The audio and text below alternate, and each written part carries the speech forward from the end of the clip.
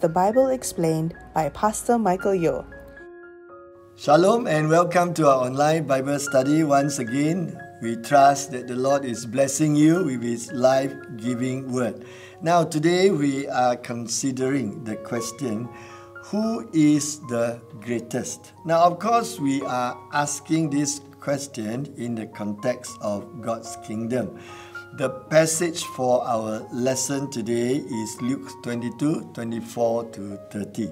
Now verse 24 goes this way. Now there was also a dispute among them as to which of them should be considered the greatest. The most important event in human history was about to take place, and the disciples were still arguing about their prestige in the kingdom. The disciples had already had this discussion in chapter 9, and Jesus had told them that they should be like children. The least among them would be the greatest. Now verse 25 to 26, and Jesus said to them, the kings of the Gentiles exercise lordship over them, and those who exercise authority over them are called benefactors. But not so among you. On the contrary, he who is greatest among you, let him be as the younger, and he who governs as he who serves. Now, the world system of leadership varies greatly from leadership in God's kingdom. But among Christians, the master is to be like a servant. Whatever the style of leadership, every Christian leader needs a servant's heart. Now verse 27, for who is greater, he who sits at the table or he who serves? Is it not he who sits at the table? Yet I am among you as the one who serves. Jesus did not come to sit at the table and be served. He came as a servant. Greatness is determined by servanthood. The truly great leader places his or her needs last, as Jesus exemplified. Because Jesus served, his disciples must also seek to serve, not seeking to occupy better positions. Being a servant did not mean occupying a servile position. Rather, it meant having an attitude of life that freely attended to others' needs without expecting or demanding anything in return. Verse 28 to 30, but you are those who have continued with me in my trials, and I bestow upon you a kingdom just as my Father bestowed one upon me, that you may eat and drink at my table in my kingdom and sit on thrones, judging the 12 tribes of Israel. Now the disciples had remained true to Jesus throughout the 3 years of ministry and the hardship it often entailed. They had been willing to be servants, sharing the gospel message and healing people through Jesus' power. The words, I now grant you the right to eat and drink at my table in that kingdom, refer to Jesus' promise that because of their faith in Him, they would enjoy the promised messianic banquet with Him. In addition, they would also sit on thrones, judging the 12 tribes of Israel. God may allow persecution to continue for a while, but the destiny of His followers is to possess the kingdom and live with Him forever. Some reflections. The greatest in God's sight are those who humbly serve. This is a lesson that all who are serving Christ must continually apply. Being a servant of Christ is more than just signing up to teach Sunday school or to do some other job at the church. Being a servant is a mindset where each day you make yourself available to Christ and ask Him to use you in His service in whatever ways He chooses. It may be to speak a word about the Savior to someone who needs Him. It may be to offer cheerful help to someone in need. It may be to listen to a person who needs sympathy or understanding. But whatever the job, your daily attitude is, Lord, here I am, use me as your servant. If we are not living in that way, then we are living for self, not for Christ. Our text brings out 4 important lessons in servanthood. The great example of servanthood, Jesus Christ. Now, although Luke presumably did not know about and thus did not record the event, John 13 reports that at some time during the supper, Jesus got up, girded himself with a towel, took a basin of water and washed the disciples' feet. Note 4 things here. One is that Jesus faithfully served although he alone deserves eternal supremacy. Peter, James and John got a brief glimpse of Jesus' glory on the Mount of Transfiguration and they were all struck. Later on the Isle of Patmos, John, who had laid his head on Jesus' breast at the Last Supper, got a further revelation of Christ in his heavenly glory. This Lord of glory left the splendor of heaven and took on the form of a servant and humbled himself by becoming obedient to the point of death, even death on a cross. Now, if Jesus, who deserves supremacy as the Almighty Creator, willingly served, then should not we, who deserve nothing except judgment, offer ourselves in faithful service to God? The other thing is that Jesus faithfully served through many trials and temptations. Jesus tells the disciples, "And you are those who have stood by me in my trials." Now, after Jesus had successfully resisted the devil in the wilderness, we read that the devil departed from him until an opportune time. Now, although Jesus did not have a sin nature tempting him from within as we do, he was perpetually bombarded from without by the great enemy of our souls. Satan continually dangled before Jesus ways to escape the cross. He tempted him to exert his power and assert his authority apart from God's plan. But in spite of all these temptations, Jesus faithfully humbled himself and served the Father's purpose, even to the point of death. Jesus faithfully served, though lonely and misunderstood. Now, although the disciples had stood with Jesus up to this point, even through some intense opposition, Jesus knew that in a short while they would all forsake him and flee for their lives.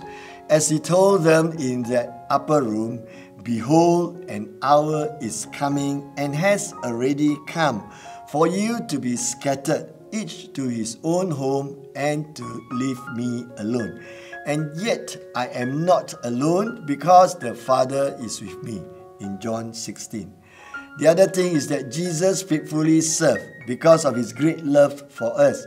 Christ's amazing love is the only explanation for why he would leave the glory of heaven and submit himself to all of the abuse and hardship he went through to secure our salvation. John 13 states that Jesus loved his own who were in the world and that he loved them to the uttermost. Now, just as Christ served because of his great love for us, and Paul served because he was captivated by Christ's love, so we should serve because of Christ's love for us and our love for him. The second thing that we want to take note is that the great enemy of servanthood is self. The disciples' squabble came from one source, self. Self reveals itself in pride. You would think that right after the Lord's Supper, this sort of dispute among these men would not have happened, but it did.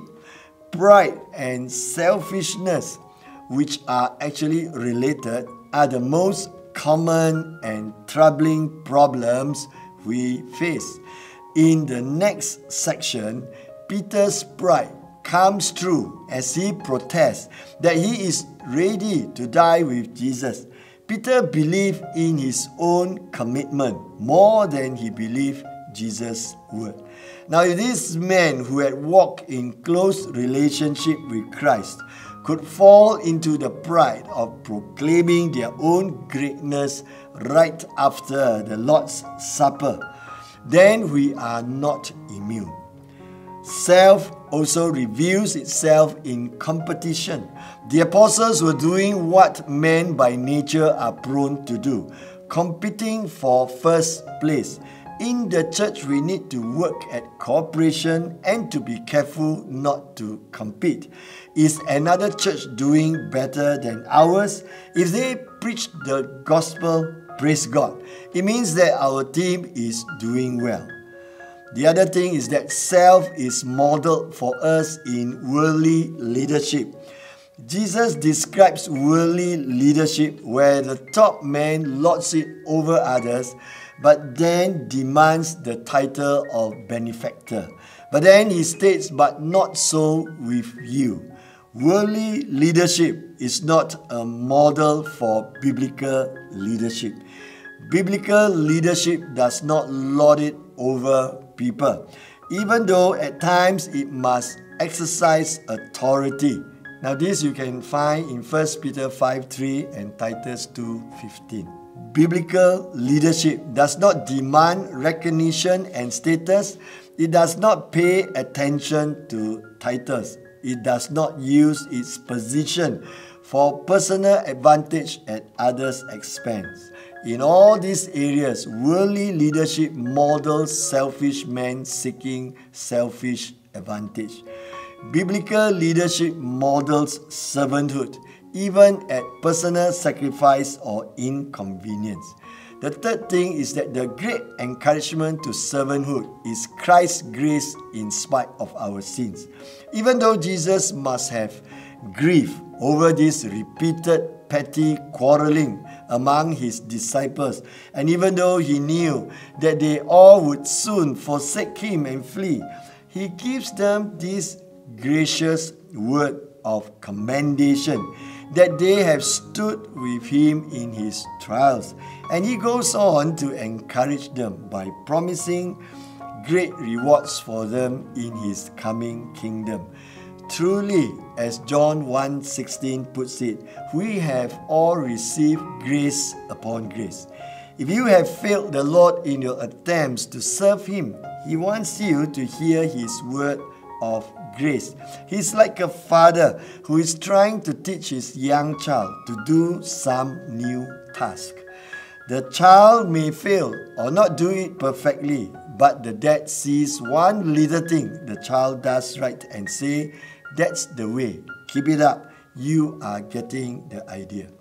The fourth thing is that the great enjoyment of servanthood is to have fellowship and service with Christ throughout eternity. Christ here promises the disciples, the Greek word implies a covenant, that they will eat and drink at his table in his kingdom, and that they will sit on thrones, judging the 12 tribes of Israel. In light of their recent dispute and in light of their impending failures, that is sheer grace. The fact is, the Lord will reward every one of his servants far beyond what we deserve. Eating and drinking at Jesus' table is a picture of the joyous fellowship that awaits all of us in his presence.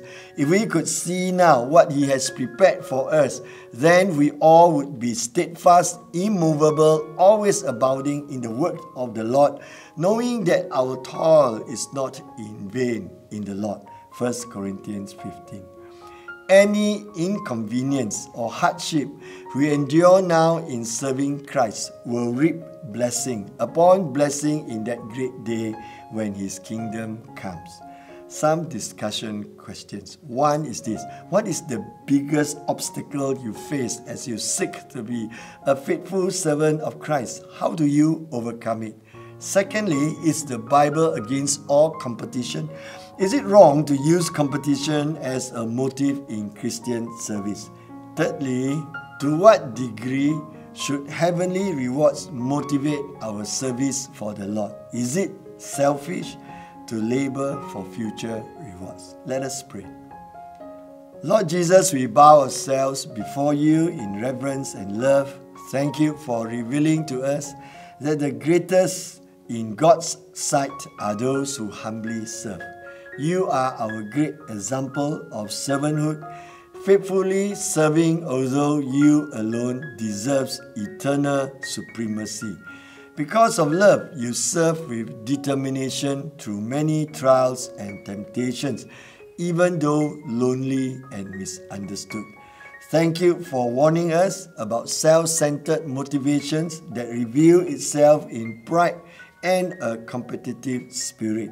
Thank you for your grace that sustains us as we serve you. And thank you for the reward of fellowship with you throughout eternity. In Jesus' name we pray. Amen. Thank you for joining this session of the Bible Explained. If you've been blessed by this study, please like and share our church Facebook page and YouTube channel so more can be blessed by God's Word. If you'd like to get connected with us, there's the comment section, or you can visit www.churchofpraise.org.my. We'll see you in the next session as we continue our reading of the book of Luke. Do read the relevant passages beforehand in order to get the best out of the study. Lastly, if you have any questions, reach out to us via equipped@churchofpraise.org.my and we will get back to you as soon as possible. Looking forward to seeing you again.